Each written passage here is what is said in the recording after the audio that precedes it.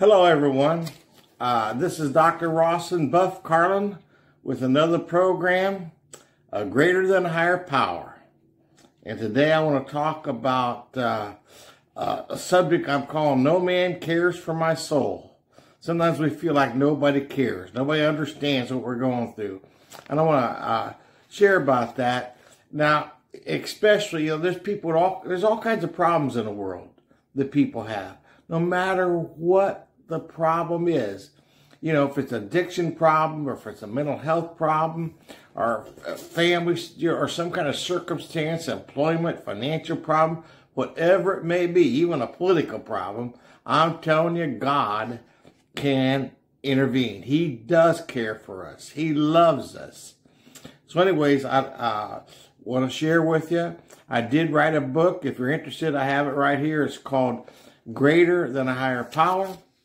And the subtitle is Addiction Recovery, Yesterday, Today, and Forever, which you can get at Amazon Books. All right? And so if you want to get that, you can do it. But I basically talk about, I give my own testimony for one chapter, but I talk about what the Bible says about addiction and principles, how to overcome, be victorious, and a whole lot of other things. And I share from secular studies how Jesus Christ, the majority of people in recovery from especially alcohol and drug addiction, do it because they give their life to Jesus Christ. All right. So if you're interested, you can get that at Amazon Books. Okay, I want to share with you. I want to start off and just share some scriptures with you. And from actually Psalms 142. And I'm going to read here. I have the New King James translation. And basically says this. Psalms 142 has 7 verses to it. All right. David, this is a Psalm of David that he prayed when he was in a cave. All right. He was in a cave. All right. He says, I cry out to the Lord with my voice. With my voice to the Lord, I make my supplication. So it's good to cry out to the Lord. The Bible does say, whosoever shall call upon the name of the Lord shall be saved. All right? I cry out to the Lord with my voice to the Lord, I make my supplication. I pour out my complaint before him, and I declare to him my trouble. Okay, this is my complaint, God, this is my trouble. It's good to cry out to the Lord and explain to him, declare to him what your trouble is, because he's a very present help in the time of trouble. And in verse 3, it says, I guess I'll just read it and then I'll comment on these verses. Verse 3 then, Psalm 142, when my spirit was overwhelmed within me, then you knew my path. In the way in which I walk, they have secretly set a snare for me. Look on my right hand and see, for there is no one who acknowledges me. Refuge has failed me. No one cares for my soul. I cried out to you, O Lord. I said, you are my refuge, my fortress in the land of the living. Attend to my cry, for I am brought very low. Deliver me from my persecutors, for they are stronger than I. Bring my soul out of prison, that I may praise your name. The righteous shall surround me, for you shall deal bountifully with me. All right, those are the 7 verses. So he cried unto the Lord. He was going through some troubles. He was in a cave. It might have been the time when he was hiding out, probably when he was hiding out when King Saul and King Saul's army of Israelites were coming, looking for David to kill him. All right. And so he poured out his complaint, cried out to the Lord, and it says in verse 3, when my spirit was overwhelmed within me. In other words, your spirit fainted, like this is just too much. It's like sometimes we feel like we can't handle this. When we feel overwhelmed, my spirit, when we talk about some people have like a broken spirit or a wounded spirit, it's like my spirit was overwhelmed. But it says when that happened, then you knew my past. So God knows what we're going through. He knows what we're going through, whatever we may be battling against, what's coming against us, what's persecuting us. He might know. I mean, in the day of this, the political divide and all this cancel culture stuff, and people against other people, which I don't like that stuff at all. We need to be loving and peaceful and try to be understanding. But anyways, when my spirit was overwhelmed within me, you knew my path. God knows our path. He knows where we're at. He knows what we're going through. He knows the problems. You know, there's an old, what they call it a Negro spiritual. It says, nobody knows the trouble I've seen. Nobody knows like Jesus. Nobody knows. And we all have unique situations. I mean, there were times where it's like I couldn't break free from alcohol and drugs and some of the other things I was doing. I just seemed like I just couldn't do it on my own strength or my own power. I was overwhelmed. But thank God he set me free. But when my spirit was overwhelmed, and we've all felt that way. And if you feel like your spirit's overwhelmed, like, wow, I don't know if I can handle all this. You know, of course, if you know the Bible, it says in 1 Corinthians 10:13, there's no temptation overtaking us, but such as common to man, that God will provide a way of escape. He will do that. But sometimes it just seems overwhelming, like, goodness sakes, when's this going to let up? When's this going to change? Sometimes it's trouble after trouble, problem after problem, and we can go through those situations. But I'm here to tell you that God loves you, and he can hear your prayers, hear your cries, especially if you turn your life over to him. He will set you free. He'll deliver you. He'll come through with his strong arm and his love. He will do it. So David said, when my spirit was overwhelmed within me, then you knew my path. God knows our path. He knows what we're going through. It's not like, well, he doesn't know. God's afar off somewhere. I want to tell you, he knows what you're going through, and he loves you, and he's going to give you victory. That's the way God is. All right, it says, in the way which I walk, they have secretly laid a snare for me. So people would try to lay snares and try to trap us, and just, there are people who just do those kind of things. They speak against other people, and some people are behind the scenes pulling strings like a puppet or something, right? But it says, so there are people who God knows what's happening, even when people are kind of setting traps for us. In verse 4, look on my right hand and see, for there is no one who acknowledges me. She's like, hey, and you've heard some people say, this is my right-hand man and all that stuff. But there was no one. He didn't have a right-hand man. He didn't have anybody, who he says, there's no one who acknowledged me. And there are sometimes, have you ever been forsaken by people you thought were friends or family members who would stick with you, through things? But sometimes they forsake us. Sometimes family members turn on us, and believe me, I have my own private counseling practice. I have e-care counseling. I happen to be a licensed clinical mental health counselor supervisor and also a licensed clinical addiction specialist. And I hear all kinds of situations, and sometimes, families turn on other family members, and it's painful. It's very painful. So some people secretly set a snare for me. Look on my right hand, there's nobody there. You'd think they'd be there to be supportive, but they aren't sometimes. For there is no one who acknowledges me. Then he says, refuge has failed me. Like I'm going to go hide, get away. He's in a cave. He says, refuge has failed me. Sometimes you can try to seek refuge somewhere, but it just doesn't work. And our spirit's still overwhelming us, And then he says this, and that's what I'm kind of titling my messages, because of what David was crying out at that time. No one cares for my soul. And there are times where it seems like nobody really cares. Now, there might be some people that do care, but sometimes if we're all depressed, our spirit's overwhelmed, sometimes we don't think about it and realize that that people are for us. But no one cares for my soul. I'm here to tell you There's a lot of people, some people that don't care, but there's probably some people who care about your soul. God loves you. He loves you, and he does care for you, and he loves you very much. God is love, and he knows what you're going through, and he will deliver you if you will call upon him and invite him to do that and trust him. He will work things out. He can bring you through whatever your troubles are, whatever your problems are. He will do it. All right, so no man cares for him. And I've felt that way at times, so seems like nobody cares. I remember one of the last times I went to jail. I went to jail a lot of times in my life in the past before I knew Christ. But I remember the last time I was there, my father had died, and he used to be a lawyer and the mayor of our city that I grew up in. And he was gone, and my mother used to bail me out of jail.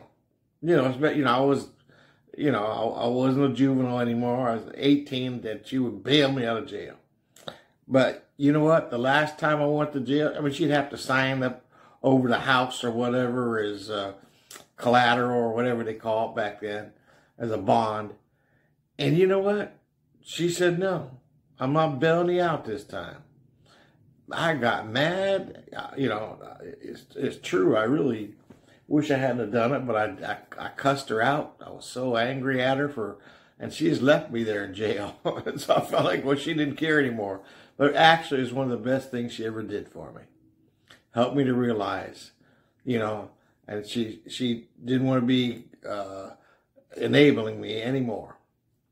All right, I had to take responsibility for my own life. All right, put on my reading glasses here. But David said, no man cares for my soul, but he says, I cried to you, O Lord. And I says, you are my refuge. The other refuge, he said, didn't help, but God can be our refuge. And he works. He helps us. He protects us. He says, and my portion, talk about God, you're my refuge and my portion in the land of the living. God is our portion, and he'll provide for us, meet our needs, and help us out. So in verse 6, he says, attend to my cry, for I am brought very low. Notice he said, not just low, very low. I'm talking about really depressed, all right? Despondent. I am brought very low, very, very low. And he says, deliver me. So we're what? If you're low right now, if you're really depressed or despondent about something, I want to encourage you to trust God and have hope in your heart and believe that God's going to work it out. He can set you free from whatever kind of bondage, whatever kind of problem you're going through. God can work things out. And I preached a week or two ago about pulling us out of miry clay and out of pits and stuff like that. God can do it. All right, so attend to my cry, for I'm brought very low. God can do it.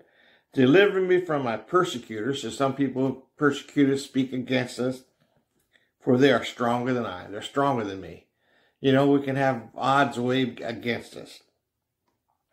Even where it says, the last verse here, 7, bring my soul out of prison that I may praise your name. Sometimes our souls can be in prison. That's supposed to represent our mind, will, and intellect. Our soul. Bring my soul out of prison.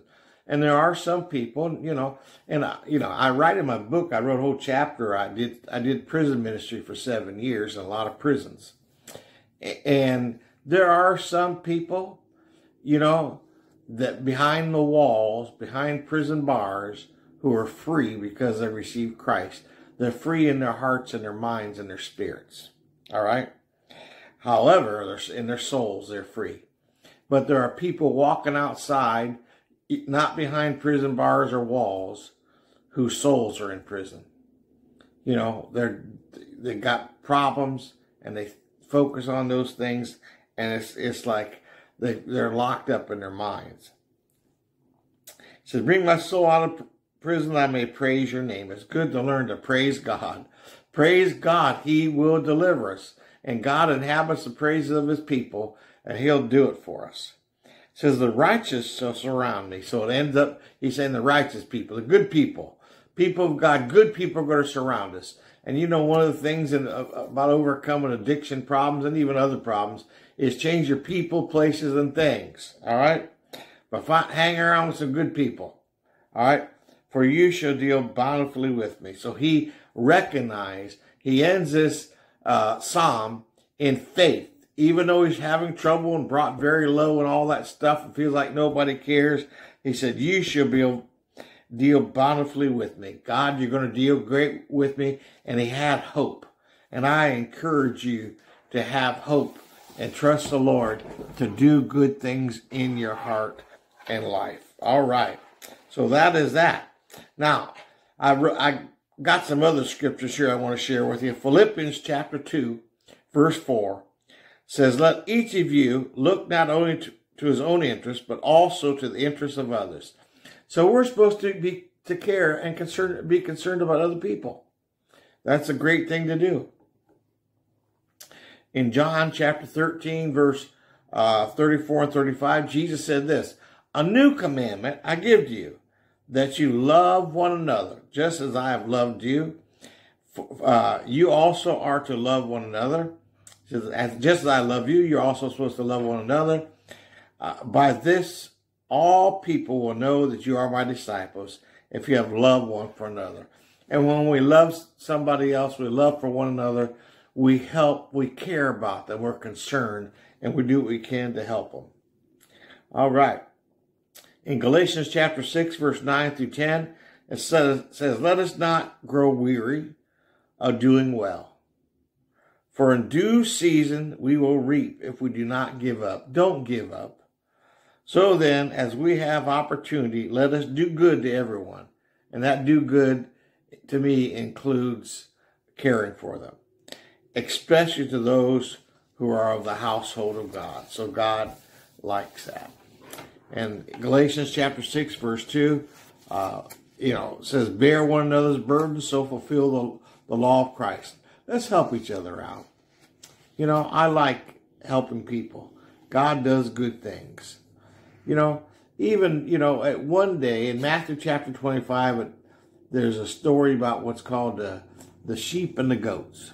It's basically saying God, there's a time of judgment in Matthew chapter 25, and Jesus is going to judge between how people are, and he calls some people like sheep and some people like goats. And in Matthew chapter 25, verse 31 through 46, Jesus said, when the Son of Man, that's him, comes in his glory and all the angels with him, then he will sit on his glorious throne. Before him will be gathered all the nations, and he will separate people one from another as a shepherd separates the sheep from the goats. And he will place the sheep on his right hand, but the goats on the left. Then the king will say to those on his right hand, come, you who are blessed by my Father, inherit the kingdom prepared for you from the foundation of the world. For I was hungry, and you gave me food. I was thirsty, and you gave me drink. I was a stranger, and you welcomed me. And then they're going to say, well, when did we see you that way? He said, when you saw the least of these brothers, when you visited them in prison or whatever they went through, he says, when you did it to the least, it's the same as doing it unto me. And so the Lord wants us to care, for other people. If we say we care about God, we say we love God, then let's care for his people and other people who are going through situations. So that's part of what happens.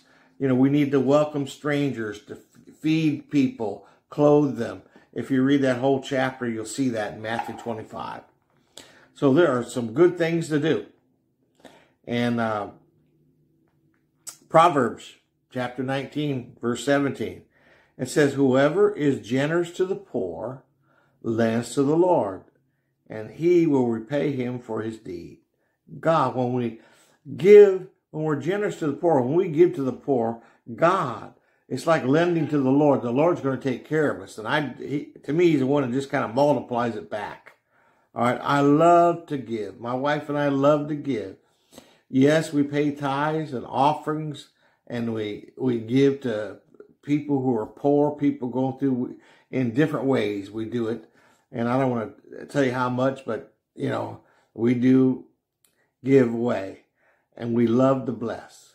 We love to bless people. See, we like to help people. We like to care for others in need. And I think it's great to be able to do that. We give to orphanages, all kinds of different ministries. And, you know, we love to do that. And I hope you like to care for others also.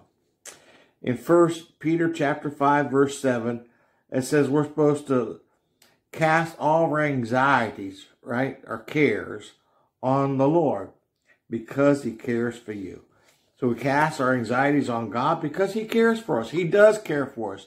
David felt like no man cares for my soul, but the Lord does.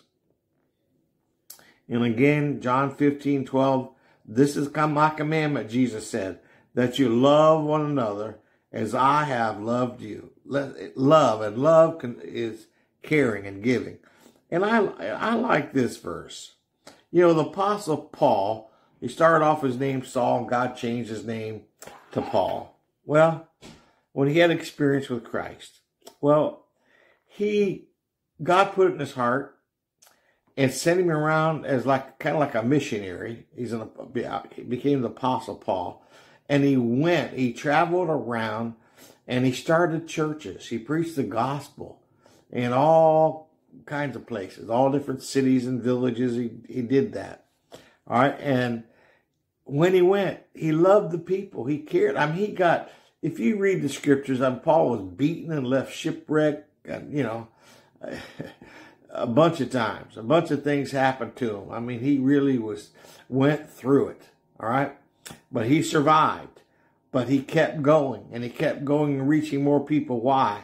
Because he cared about them. Because he loved them. And the Apostle Paul, who started the church in Corinth, he wrote them a couple letters. And when 2 Corinthians, the second letter he wrote to them, 2 Corinthians chapter 8, verse 16, he said this to them. But thanks be to God, who puts the same earnest care for you into the heart of Titus. Of course, at the beginning of that chapter in there, he talks about, you know, he went there and showed care, showed love to these people. But he writes them and says, thanks be to God that he put that same, not just a little bit of care, earnest care into the heart of Titus for you. God can raise up people who have care and love, earnest care for us, and will bless us. And I'm so glad there's been people throughout my life God has kind of done that, put earnest care, and they've just, for me, and they blessed me and helped me and strengthened me, and some have mentored me and discipled me, and I thank God for that. And I believe God can raise up people to minister to you also. All right. So God can put earnest care, and I hope you have earnest care in your heart. Well, also, I want to read 2 Corinthians chapter 1, just verse 3 and 4. And see what this says. It says, blessed be the God and Father of our Lord Jesus Christ, the Father of mercies, and the Father of all comfort, who comforts us in our affliction. Oh, remember, David was going through problems, troubles, afflictions. He says, who comforts us in our affliction, so that, he does it for a purpose, so that we may be able to comfort those who are in any affliction, you know, with the comfort with which we ourselves are comforted by God. So it says this, basically God is merciful, he's God of all comfort. He comforts us in our affliction, so that we may be able to comfort those who are in any affliction. Notice that. We can care for people, comfort them. Comfort's one form of caring, isn't it? All right? So able to comfort those in any affliction, not just certain kinds of affliction. You know, I love to help people get free from addictions. You know, I help people with gambling addictions and things like that.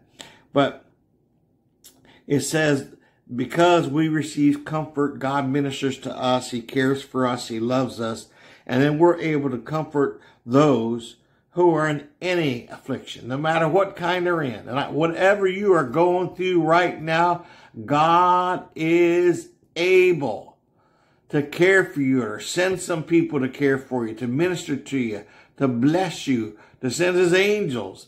I mean, he can just do it.